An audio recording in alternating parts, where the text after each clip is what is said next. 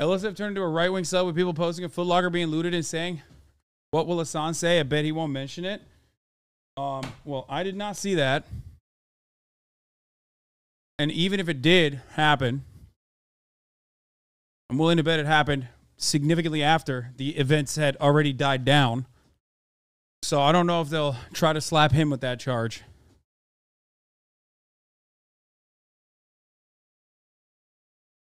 You justify stealing, so it's all good.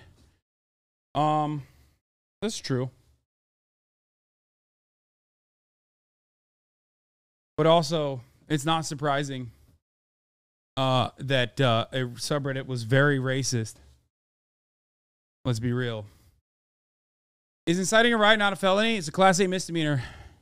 364 days in jail is the maximum sentence and a $1,000 fine, as we found out.